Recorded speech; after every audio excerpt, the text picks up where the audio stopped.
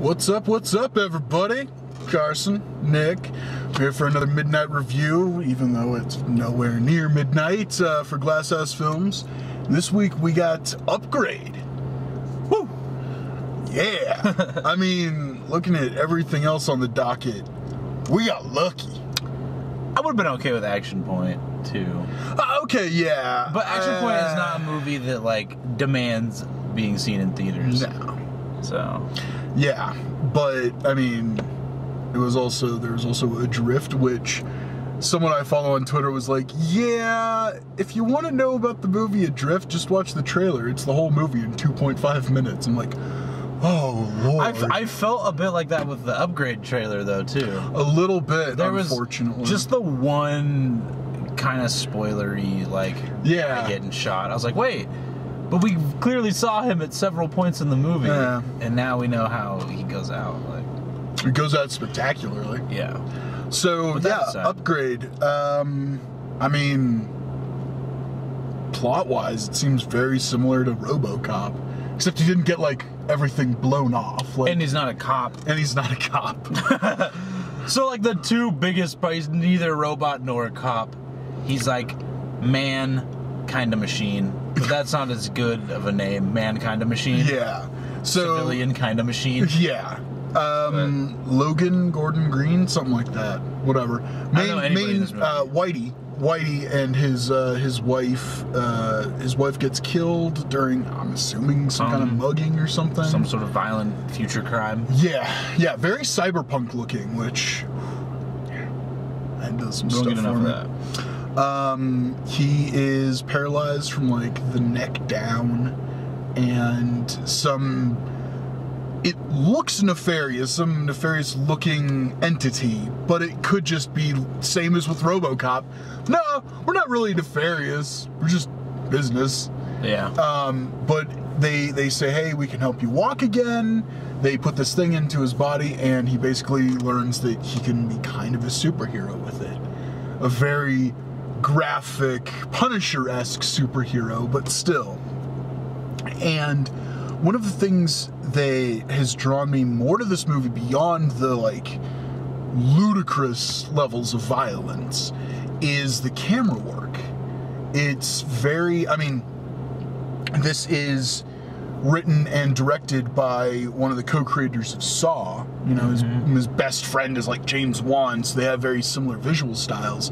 So it's like, okay, let's really play with how the camera is moving during an action scene. Yeah, like, I think one of the things with the Saw movies, whether you like them or not, is the camera work is oddly, like, smooth for how intense it is. Yeah. Which, like, I kind of noticed in the trailer, is like, you know, the scene where he's lying on the ground and then the camera follows him up, and it's like, he's, like, completely fucking a dude up in that scene. Yeah, but it's like this nice, smooth, clean transition, but it's, like, so intense. Yeah, and it's like, you can really go one of two ways with it. You can do that, or you can do a lot of shaky cam, and they're like, well, we've seen enough of the shaky cam stuff. This doesn't look very shaky cam. Yeah, and it looks as you said, very smooth, very choreographed, which I don't have a problem with. I like very heavily choreographed fight scenes, if they're done right. So, all I want it to be, I mean, it's 95 minutes? Okay. 95 minutes, just don't be boring. Don't have any scenes where I'm like, let's get back to the killing, and then there's, like, a brief murder scene, and then it's back to like, I don't need to know about, you know, his girlfriend was, like, pregnant or something, or which is, like, some sad, you know, give me like sort of this John Wick-esque motivation where it's like, okay, like, we know what happened, we know what he wants to go do, now let's just go watch him do it. Yeah. Very simple. And that's all it needs to be. That's all it needs to do. And if it can do that, violent. Great. Be violent. Oh yeah. Be violent. You know? Yeah, I think nailed that one already. But yeah. So let's go and see this. Right. This. As a quadriplegic, it must be frustrating for you. Someone who likes to get things done with their hands. Here's the thing. 4 guys murdered my wife. If I could find these men and do. So there's like two halves of Logan Marshall-Green's performance that I think need to be discussed. The main character. Yeah. As far as his emoting throughout the entire film, kinda wouldn't. Fine, but kinda wouldn't. However, the physicality and what he is asked to do with his body is exceptional. I kind of felt like I didn't think he was really wooden. I thought he did a good job at like acting like a dude who just has no idea what his body is doing. Those moments he did better. Like it did a good job of like doing his body stuff. Yeah, that's what I mean. Like the actual physicality. But like his head kind of being like, the fuck? whoa!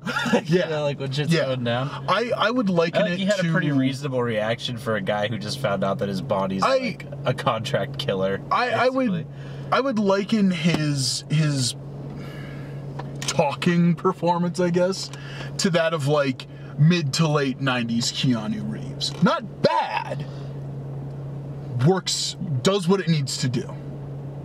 Yeah, I mean the movie was pretty like straightforward though, and like his character is supposed to be a very like. I mean, there's not a lot of like bells and whistles to his character, you know. Yeah, I mean, and that's even before anything happens to him. Yeah.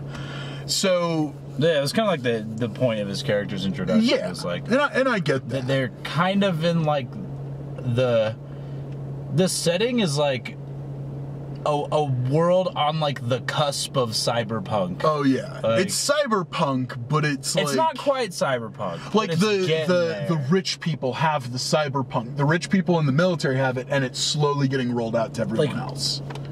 Like, but even then, it's like maybe because they talk about how pretty much all the tech you see in that movie is like experimental, and that the world hasn't degraded to like this like disgusting like back alley cybernetics kind of thing. And in fact, I would probably say that the way the movie presents things is that the only parts of society that all of society is actually really good. They're really well off, but the only parts that aren't are the ones that haven't embraced moving forward. They've like chosen. They make it clear they've chosen not to. Like when they keep talking about New Crown, I'm like, this area doesn't want to. Yeah, but everything else. That's what keeps it from like the big part of the cyberpunk is like the full integration of technology. Yeah. But like in this movie, the reason I say it's on the cusp of it is it's like there's no people aren't just walking around with implants. Mm-hmm. If they are, it's like stupid shit like a phone.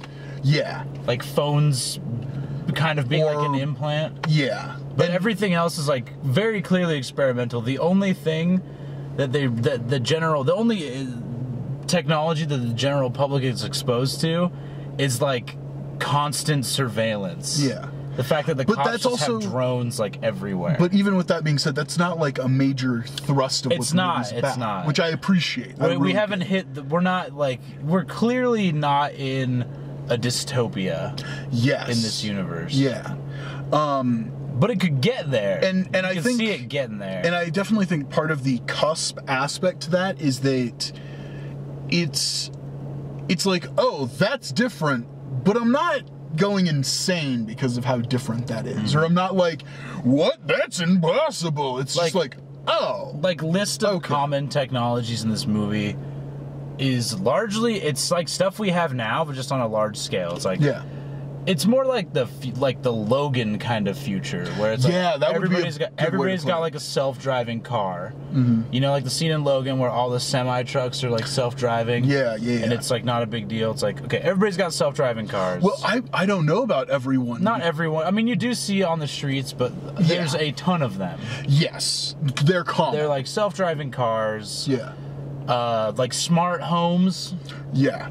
But smart homes with like some more robotics integrated into it, but not nearly not like Blade Runner levels of tech. Yeah. But just like like robot arms that'll make you a milkshake. Exactly. You know? Yeah. You know, like douchey Bluetooth phones. Like everybody just has an earbud in all the time.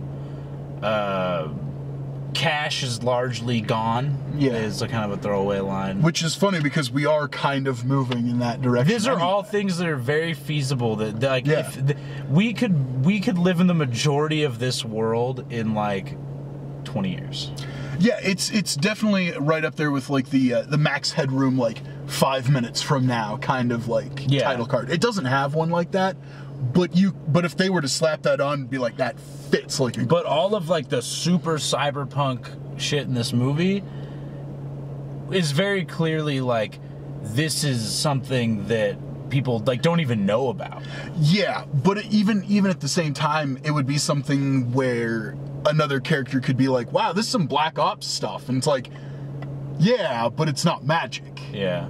Well, like one of the things, and this isn't a spoiler, but there's a point where, like you can see this in the trailer, like there's the gun in the hand, and a character. That's like the inciting incident. And a character in the movie sees the gun in the hand, and they're like, really like, it's not, they don't have a normal, they're not like, oh cool, gun in the hand. They're like, that guy has a fucking gun in his hand. Yeah. But And it's also... like, it's not normal, but they're like, it's you very clearly the first time they've ever seen anything like that. But it's not out of the realm of possibility. They're not like, this technology doesn't exist. They're like, oh my god, like, why are we doing this? And I think that those little world building aspects is something this movie excels at. I know we've spent like 5 minutes talking about this. It's like that's not a majority of this movie, but it's something it does really well. Not to the same extent, but kind of like how John Wick did it sets like it comes, you know, it sets the precedent that like what the character's going through could actually happen. Yes. And that like they definitely live in a world where like this technology is like about to it's about to break out. Yeah, like definitely.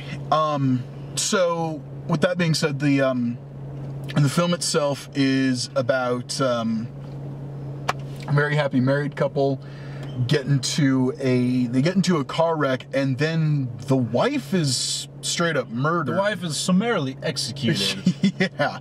And then the husband is he's paralyzed, and you know, he's kind of almost pushed to the brink of like, I don't really want to live anymore. And at about that time, a client of his, because he rebuilds old cars, and he rebuilt an old car for one of his clients, is like, hey, just a billionaire, a tech billionaire, basically. Who every time I saw him, I'm like, man, he looks a lot like James Dean, and it freaks me out. And he goes, okay, I can put this thing into you, and you'll be able to walk again. And Logan Marshall-Green's character is like, all right, I guess I'll do it. And in doing so, it also prods him along to start trying to figure out, you know, who killed his wife and why. And then some just cool stuff happens. I mean, the computer helps him out in some obvious and then less obvious ways. And I appreciate the way that it's used, the way that it's written it, like, into the evolves film. throughout the movie. Yes. Because it's kind of like the STEM, is what they go, it's called STEM, has a voice, and he finds that out pretty much almost immediately. And was that lightning? I think that was lightning. That was distracting. Yeah. But he finds out that it can talk to him, only he can hear it. He can talk to it, but he actually has to talk out loud, so he ends up looking crazy to a lot of people. Well, I mean, he thinks he's crazy. And then he thinks he's crazy to begin with. But he can basically tell it what to do and find out some other stuff it can do, and, you know, tries to solve his wife's murder. And that's the story, really. There's not a whole ton to it. It is very straightforward, and if you really dig this kind of movie, this kind of story, you can pretty easily guess where it's going to go the whole time. Kind of. And there's nothing wrong with that. I tried to guess part of it, and that I don't want to, you know, you say if they throw a red, you know, if you say a red herring, people are going to look for red herring. It's like telling you there's a twist. But there's definitely, like, they give you enough information on different ways that it could go that you could kind of guess maybe, like, 3 ways the movie could go. Well, they're all very viable, and you kind of don't really know. I mean, you can guess where it's going to go. Yeah. But if you're really paying attention to the exposition dropped in the movie, it really is just a guess, because there was 3 ways the movie could have gone. Yeah. Well, I think more based what on I'm the getting information at. given. Yeah. But if you've seen, like, this, I don't know. I don't want to say if you've seen this kind of movie, you've seen this kind of movie. If you've seen, the storytelling's not, like, crazy. There's not. No. It's not gonna. There's not gonna be, like, this annihilation level of, like, thought after the movie where you're trying to analyze I am every still little bit. analyzing Like, annihilation. it's not like that. Yeah. It really is just, like, can you guess where it's gonna go? But it is. And you it have, doesn't like, a even 33% chance of being right. And it doesn't even ask you to do that. It's like, hey, It doesn't strap really. in. We're gonna have some fun. It doesn't really. There's just little tidbits where you're like, oh wait, what? Yeah. And then there's another little tidbit. You're like, oh wait, what? Yeah. And then you finally get to the, you finally get to, like, the climax of the movie, and it's like, you're like, oh, I got it right, or like, oh, I didn't get it right. Yeah. And then that's the end of the movie. There's not much thought you got to do afterwards. And I gotta say, big kudos to this movie, because I've seen a lot of movies like this that die, they straight up don't work because cool action scene. Oh my God, let's get through the story crap. No, this film, it's a tight 95. Yeah, the action wasn't crazy. Like, it wasn't, I don't want to say there wasn't a ton of it, but it's not like one of those fucking just body count movies. Yeah. It's definitely a low budget action film that it's like, okay, we can do X, Y, and Z and we can execute it perfectly, but we won't step outside of that. Like, there's and it does bodies. it well. There's bodies. Yeah, my boy's he's catching bodies, but Yeah. not With like these not like hands. it's not like a ton where if I go back, I could probably think back to every death. Yeah. really, like, but they were all good. But it was in that same vein, it's like every death is pretty memorable. like they were pretty brutal. Yeah. And A lot of them had a pretty big, like, impact on, like, where the story was going. Yes. It wasn't a lot of grunt killing. Yes. Like, it wasn't just this excessive, like, just slashing grunts left and right. One of the a key screenwriting trick is every action scene is supposed to actually cause more problems than it solves, and this film definitely sticks to that, and it does it very well. And I mean that it does that, but at the same time you're not like, oh, this is tedious. It's never tedious. Yeah. The actual exposition, the way the story goes, it's never tedious. It's like, we're getting in, we're going to tell you what's going on, we're going to move. And and it was smart in the way that, like, I felt like every character was doing, like, what an actual person would do in the situation. I was never like, oh, like, why is the main character doing this? Like, there was never just, like, this obvious misstep that just makes you just fucking groan. Yeah, in fact, the movie in one particular scene goes out of its way to be like, okay, even if you have any questions like that going forward, this scene is going to make you go, okay, well, if they can do that, they can do all this too. And it does it really well.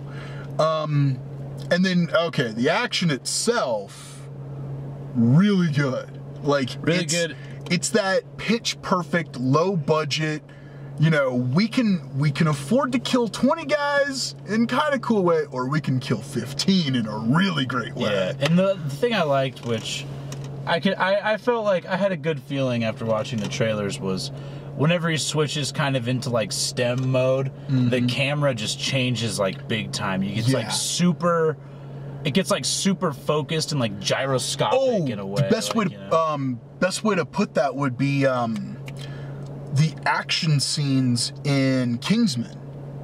How it's very focused and the camera, like, everything. Like, the camera moves around the character, not around. Like, the camera's like the action, like the people fighting are always in, like, the center. Yeah. And then the camera is just moving around that. And part of what the action does really well in that regard, besides being able to see everything clearly, thank the Lord, is because it goes to that STEM, it's that artificial, you know, it's that AI that's running the show at that moment.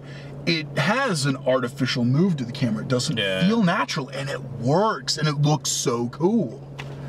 And you know, it's definitely a film that I can't wait till this thing comes out on Blu-ray. I'm gonna buy it and put it on all the time. It is really good. This is a good movie. Yeah, just solid action film. As far as like not having to watch another like Disney movie goes, this is like a pretty good start. Yeah. For the summer. Oh yeah. Because like, I mean, Disney technically Deadpool is a Disney movie. Disney or just superhero. Just as far as like superhero movie, like as far as just any, well, because I'm counting Solo in this too. Like, yeah, I'm just, you know, I feel a bit of the Marvel fatigue and the Star Wars fatigue.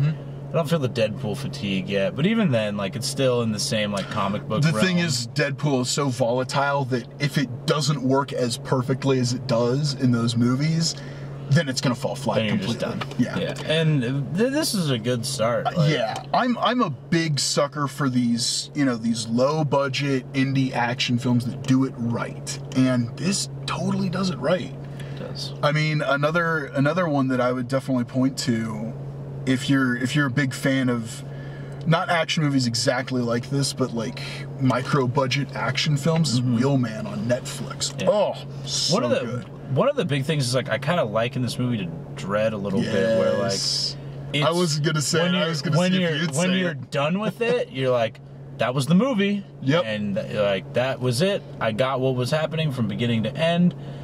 But it also doesn't just like forego cool shit. Yeah. Like it doesn't just not explain like the world they live in and stuff like that. Like, you know, like Dread does a really good example of like throughout the movie showing like the different kinds of technology they have and like the expectations like people have living in that world. And I feel like when it comes to like sci-fi and like kind of almost not, I want to say, I kind of want to say specifically cyberpunk, because like a big aspect of cyberpunk is like the intersection of like the day-to-day living of like humans and like their technology.